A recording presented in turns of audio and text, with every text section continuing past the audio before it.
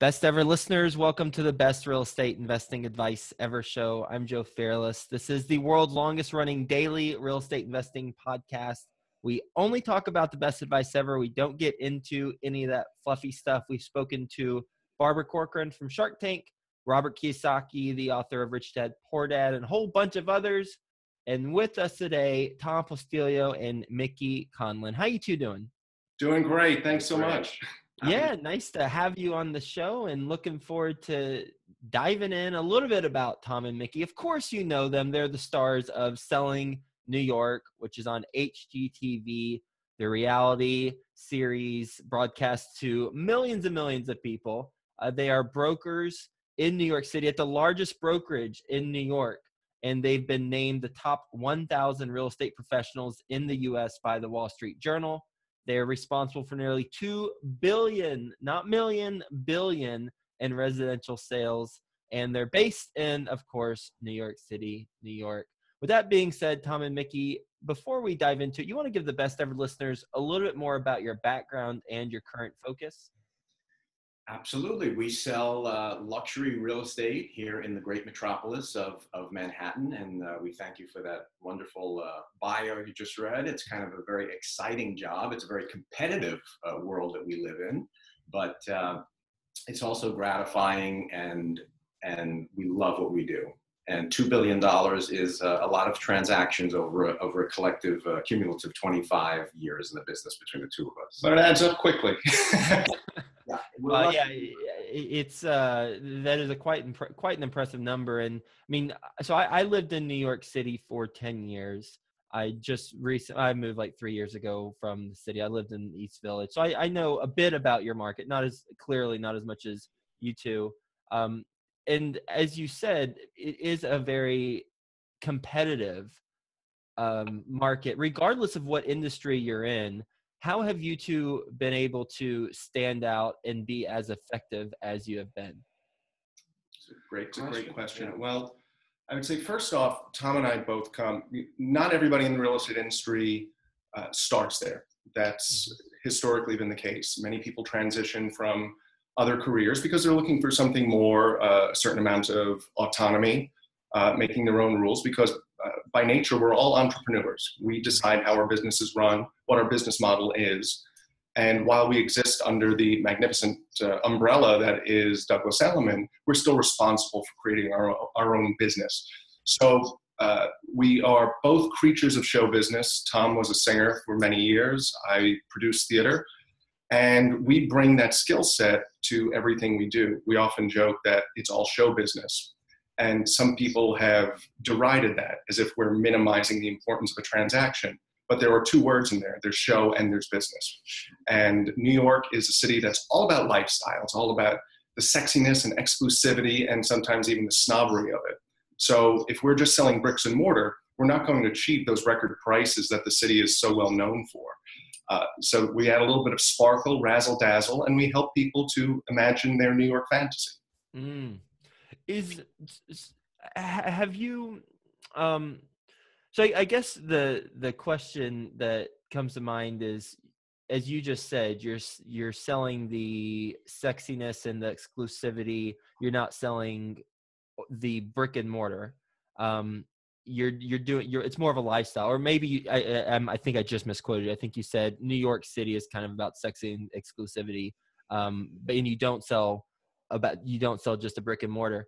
How do you do that? How do you first identify what you need to sell, what angle you need to take with a property, and then how to actually tactically bring that to life? Great question.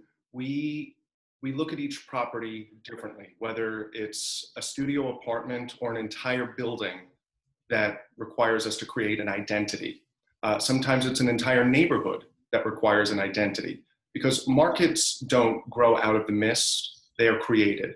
And we look at ourselves as the people charged with creating those markets. So when we look at something, we look at it the way a director might a script.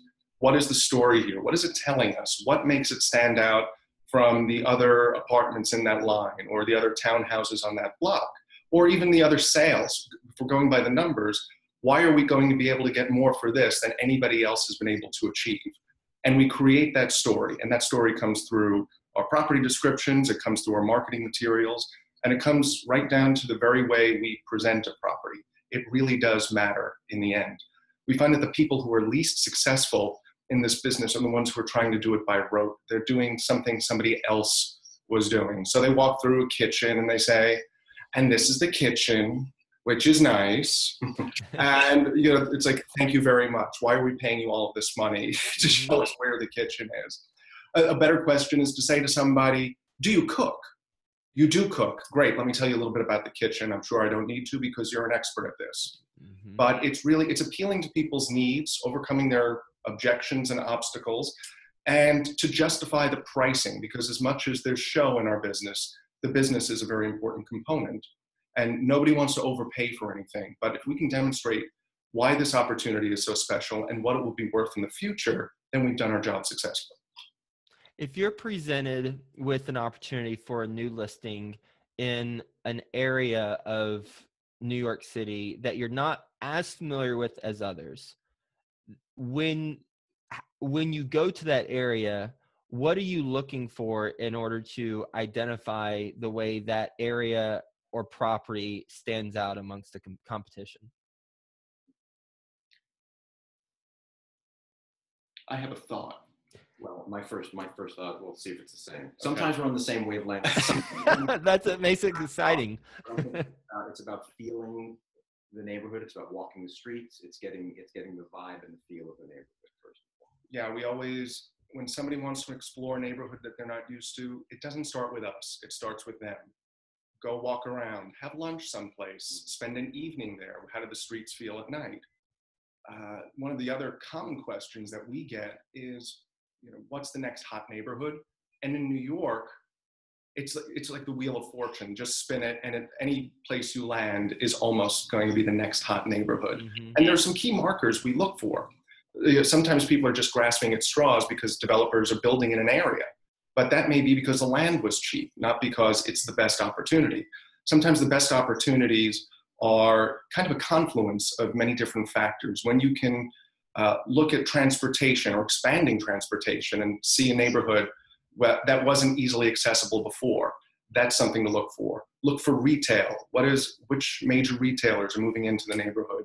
Which hot new restaurants are in the neighborhood?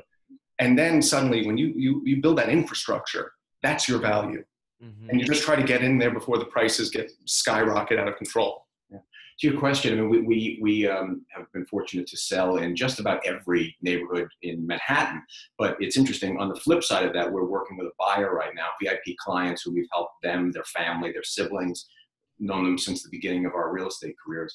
But they're looking now to sell an apartment downtown and move their family out to either, they're exploring several neighborhoods in Brooklyn. They're exploring the Riverdale section of the Bronx. They're exploring parts of Nassau County. So these are, and we're following and helping with these conversations to really learn those different areas that we obviously don't do business in every day. Although Brooklyn, we're more active than Bronx or Nassau County. When you are identifying the unique selling points of a particular property, how do you approach that?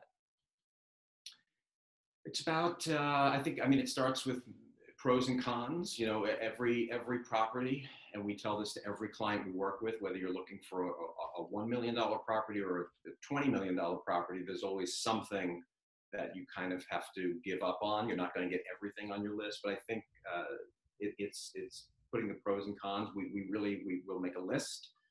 We'll go through it together and accentuate the positives, as the song says. We try to break real estate up into its components, and these are the ingredients in a recipe that carries us through hot markets and slower markets. So we have the real estate of necessity, and that's when somebody is just busting out of their studio, their 1-bedroom or 2-bedroom, and they need more space. They can't wait to see what interest rates are going to do. They can't wait to see where the market is going next year. They need to fulfill that need now. And that is an ever-present need in New York and in any market. The other is the real estate of desire.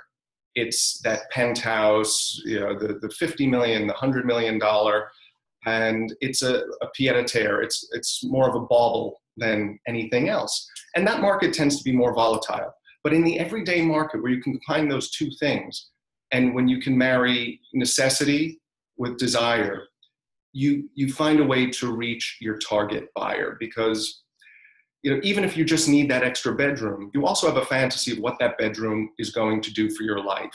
You're going to have more storage. Your kids are going to be more comfortable where they're sleeping. You have ideas about how you'll use this neighborhood. Is it near the park? Is it near shopping? So when we can touch on all of those things and listen more than we talk to our clients, that's when we can achieve a successful sale and hopefully a record-breaking sale. Mm-hmm. And that last thing you just said, listen more than you talk.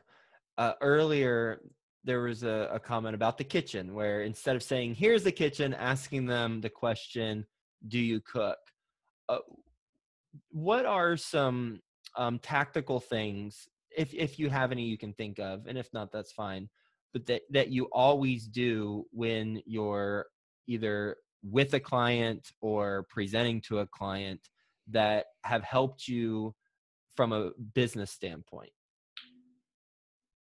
Complete honesty. I mean, one of the most powerful things that we can do is if we're working with a buyer, for instance, this just popped into mind from a recent experience. You're walking through a place and you know what their criteria is. And of course, at the end of the day, every real estate broker wants to do a deal. Mm-hmm. But the most important thing is to be completely honest to the client, because it's all about referrals, it's about repeat business, it's about doing the right thing. So walking through a property, I'll be the first to kind of whisper to them and say, this is not for you, let's go. And that kind of honesty is absolutely important. Mm-hmm.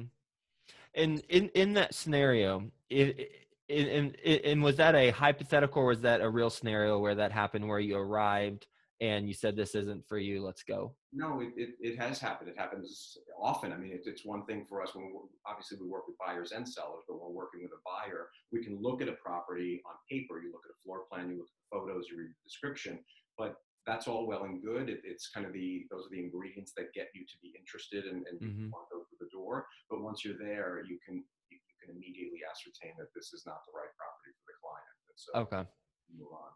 Got it. I was going, I think you just answered it, but I was going to ask if it was, if you took them there and then you said immediately, this isn't for you. I was going to ask if they get annoyed by that because you took them somewhere and it wasn't a good use of their time. But that explanation you just said makes a lot of sense. Right. And typically we'll have multiple showings scheduled in a period of 2 to 3 hours. So if you're seeing, 6 or 8 properties, there might be a couple that just are immediately out, so mm-hmm. it's all part of the exploration of the market and what's out there for any particular buyer. And for any buyer trying to educate themselves, it's important that they see the properties in the same price point that don't necessarily appeal to them, because it gives them a more comprehensive sense of value. Mm-hmm. So when they do finally find the right one, they've seen enough that they can feel confident in their purchase. Thinking back, you two have 20 plus years, right, of experience? It's just a little over 25 between the two. 25. I don't want to shortchange you. 25 25 plus years. How have you evolved from when you first got started to now in the business? My goodness. I mean, on day one, and we tell this to every new broker, I mean, we meet often with young agents who just got their license. I mean, it takes a year. It takes a good year to really learn the language, to be able to speak this language. And I mean, we've seen things in our collective experience that, just real head scratcher situations, but you deal with it in real time and you approach it on a day-to-day basis. I mean, there are still things that come up for us that we go, okay, wait a minute, how are we going to solve this one now? But can you give an example? An example, sure. I'm sure we have one. Maybe the property that we recently sold in Harlem. Oh yeah, Yeah, one of our favorite deals in recent memory it was epic. It started with a bidding war that fell apart. We had an accepted offer above the asking price. Buyers fell off left and right. Multiple inspections. Different inspectors found different problems that uncovered decades of open permits and violations, which held up the sale. The seller had to invest hundreds of thousands of dollars into fixing a roof problem. The buyer had to invest a certain amount. Very, very long story short, we encountered things that even our attorneys were scratching their heads over. And at the end of the day, we were most proud of the fact that we were representing both the buyer and the seller in this particular transaction.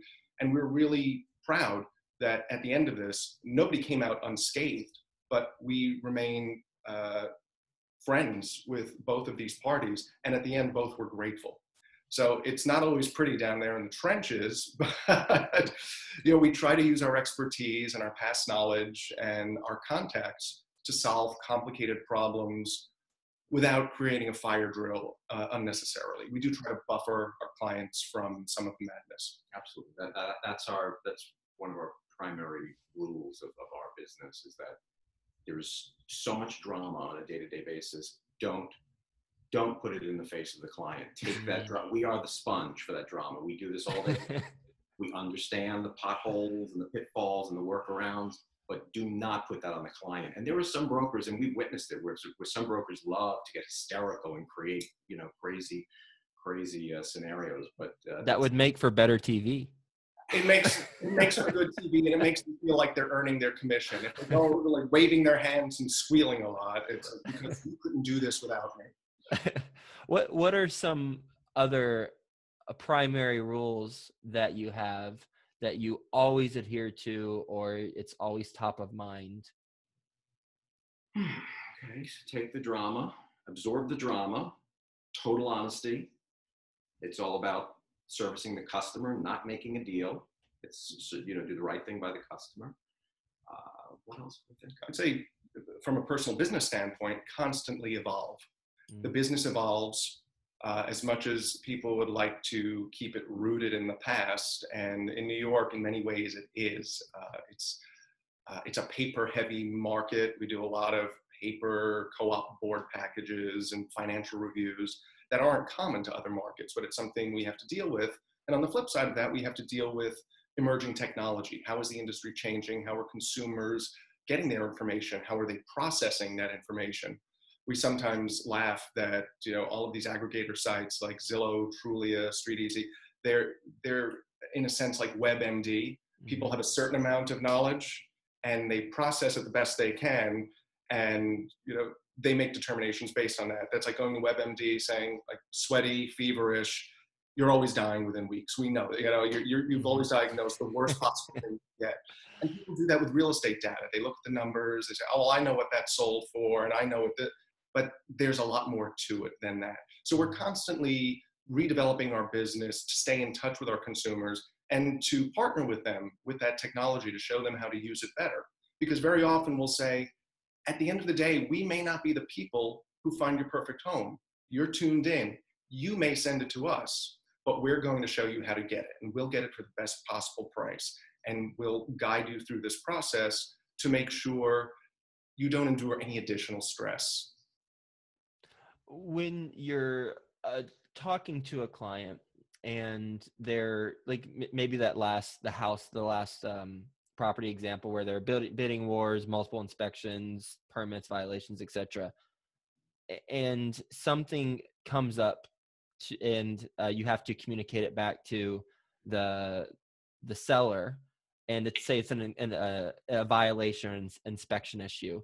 How do you communicate that? Will you, and if you can, will you almost pretend that I'm the seller and there's a violation and it's going to tank my purchase or the purchase price? How do you talk to me? Any time you have to share news of that kind, I mean, it's, we just take a deep breath and we go ahead and tell the truth. I mean, sometimes there's just no sugarcoating it. Mm-hmm. And you just have to rip off the Band-Aid and get deep down into the issue. Mm-hmm. And we try to look at the issue from the buyer's perspective. This is what they've discovered. it has a dollar value. How are we going to do this? Are you, Mr. Seller, going to resolve this, or are you going to give them cash incentive to overlook this? And sometimes that's a complicated road to navigate because we're not exactly sure. It could open somebody up to liability down the road, even if they simply give a discount on the price to make it go away. So again, that's some place where we like to counsel buyers and sellers in those situations to figure out, well, if this issue goes away, what does that look like in 6 months or 6 years when you're going to sell it? Mm-hmm. And while it's a case-by-case approach, most of the time we will sit down and put that in writing, because it's the kind of thing that you want to give them the time to absorb. These are the facts of the matter. This is what's been found. This is how we would suggest approaching it. Please review all of this, review the attached documents if there's supporting collateral, and then let's set up a time for call so that they're not just hit with it, blindsided. It's here's all the information we've gathered, digest, and then we'll talk. Yeah, I love that. That makes a lot of sense. I want to briefly go back to what you mentioned earlier, and that's the showbiz part. And you said there's the show and then there's the biz. Can you tell us a story of how you've approached maybe a particular deal or a showing or something where you brought the showbiz aspect to life? Oh boy. I'm sure there were a few. There was one transaction, one of our favorite transactions. We were representing Joan Collins in the sale of her apartment, and we were the 4th brokers on that transaction. So by that time, press or media coverage had been completely sapped up. There was really nothing, no meat left on that bone. And by that time, as a seller, she was becoming frustrated because she was emptying the apartment. She was sending things to her home in LA, and you could feel it. It was like, okay, we need to reinvent this show. And with zero budget, we enlisted the help of a friend and designer and said, we have zero budget. What can you do to freshen this place up? And what we wound up doing is creating a $1 million makeover of the apartment, all with donated furniture, rugs, a piano from Steinway, and it gave it new life. It felt great. You can imagine yourself living in it.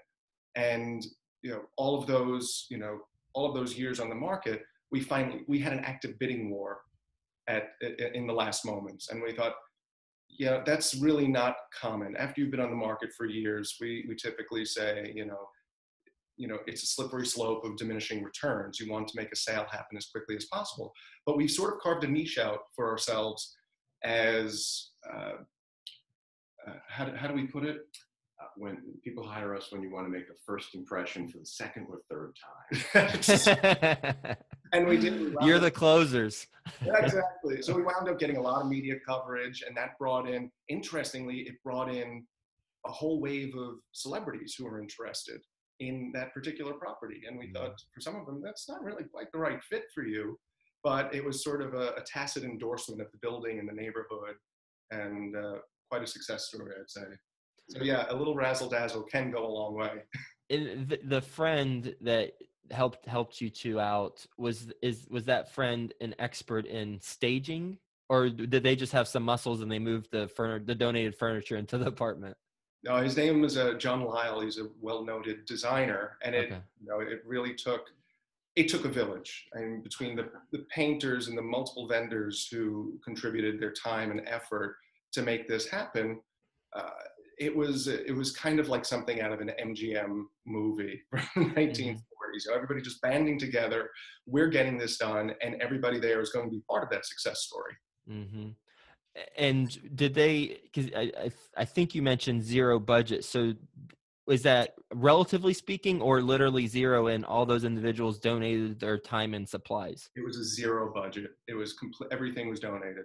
Wow. And like the painters, they did it just to say they worked on that place?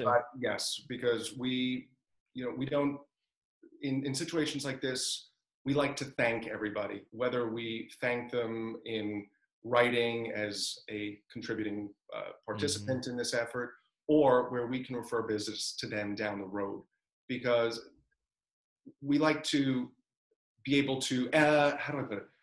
When somebody needs somebody, if they need a contractor, if they need an attorney, if they need an interior designer, we like to be able to recommend people who are basically an extension of ourselves, knowing that they're going to get the same level of service. And these people went above and beyond, and that's something we really value. So we like to pay it forward in a sense.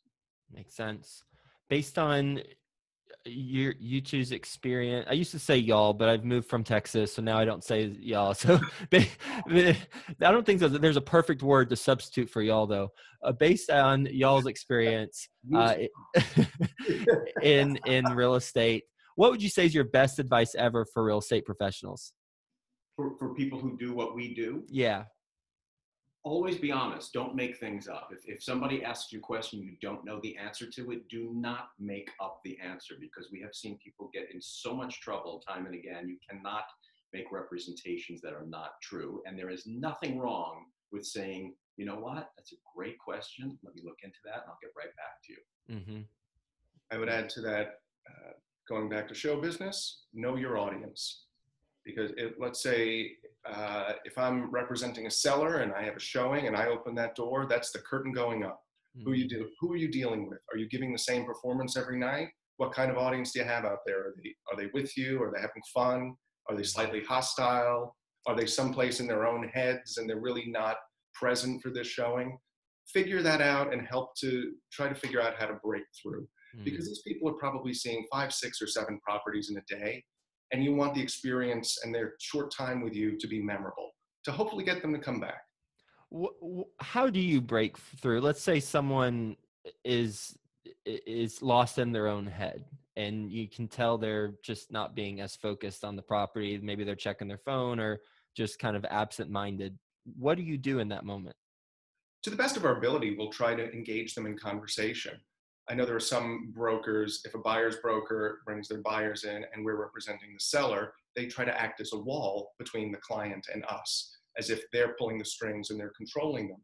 But the best brokers are those who realize we need to foster communication. If we can create a comfortable sense of environment in this space, that will leave with them. Because if it's tense or they're disconnected, not to be too hippy-dippy about it, but it really does affect the energy of the space. And you leave that thinking, that's not for me, even though it may have been for them. So if we can engage them in conversation and find out, this is a 3-bedroom listing. How many bedrooms do you need?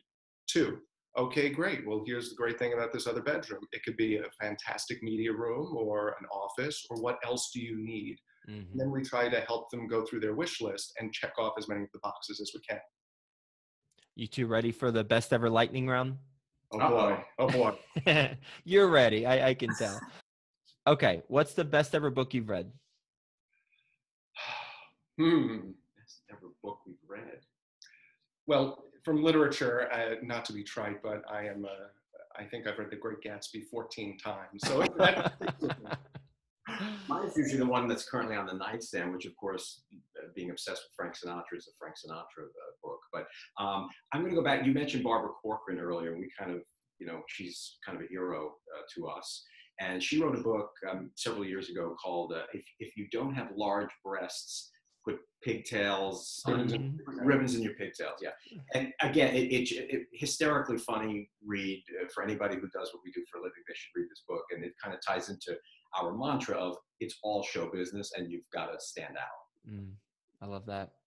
What is the best ever transaction that you've done? Well, I think we have to reference back to that building in Harlem we were just talking about, because it's not always the highest grossing transactions that are the best ones. It's the ones where you come out of the trenches, you've survived, and everybody is still reasonably happy. Mm-hmm. And there's another one too. We sold a townhouse on the Upper West Side for another celebrity client. And it was a situation where we went in and we were the second broker, and they had it priced at $9 or $9.5 million. 8.5. 8.5. They lowered the price. They were finally ready to move on. We went in, we won the listing. We raised the price to $12 million, because it's not often where you go in and you say, this is underpriced. This is being approached from the wrong angle. We went in, we raised the price to 12, and we wound up closing and getting $11 million. And that was a record-breaking deal at the time. On the Upper West Side. So what specific aspect or aspects did you identify that it was under market, so you raised the price? Uh, One of the cornerstones of our business is comps. People go by the numbers. So when you run what's sold in the last 6 months or the last year of comparable properties, people come up with a price $1 per square foot based on the quality of the space, the block, the renovation. And at that moment, when we looked at those numbers, we realized there's a gap here. This house is far better than anything in the $8.5 million range or the $9 million range. So we broadened the search, and we saw an opportunity, not in that neighborhood, but in other neighborhoods, and the lines blur very quickly.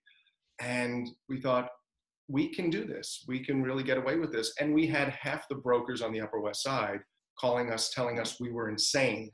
But there were a few stalwart colleagues who came through that house and they said, "You nailed it. You're exactly right. I'm bringing my people back." Wow. And they did. They brought, rounds of buyers back over and over because they believed in the pricing. And certainly after that, the closing price was posted, those same people were calling us, "How did you do that? What did you do? What was it? Was something included with the sale? Was there extra furniture?" We're like, no, we saw an opportunity in the market.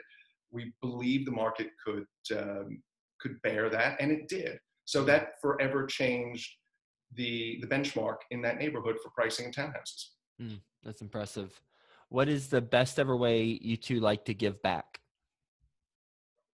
We write checks to a bunch of different charities, but we really, our preference on this kind of a thing is to create to be very hands-on and create events that we will host ourselves. We'll bring in like VIP clients to have an experience and to raise money for some of the charities that we support.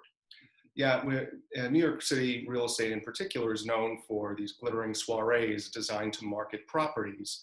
And what we like to do, where a seller has an organization that they believe in and they'd like to support, we try to find the tie-in with the property to raise money for that cause, because people are more inclined to turn out if they feel there's some good to be done. So it's great for our marketing efforts, but more importantly than that, it's great exposure for those organizations.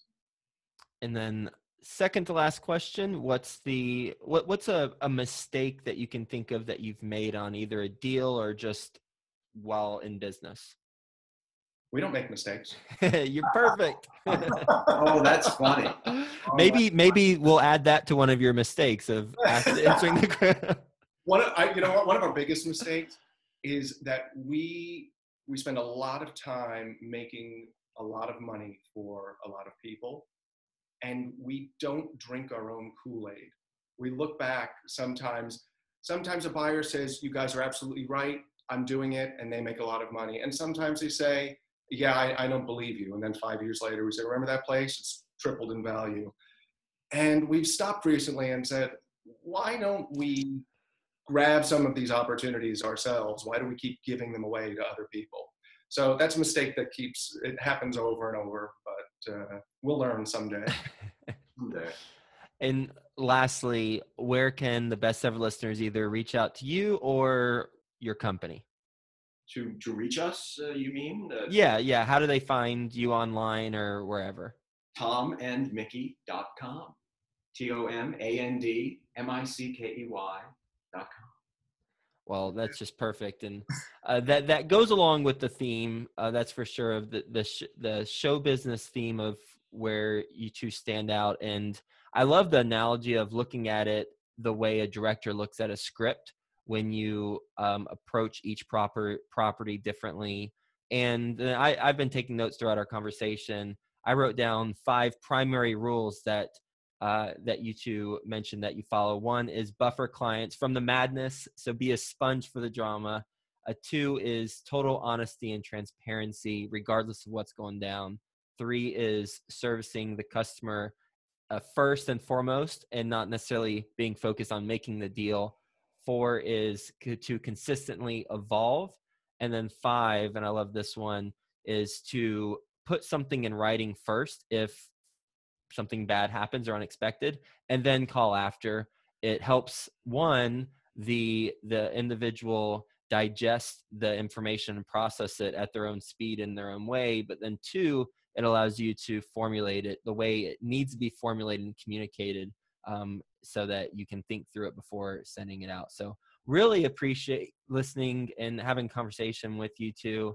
I have learned a lot. I know the best ever listeners have as well. I hope you two have a best ever day, and we'll talk to you soon.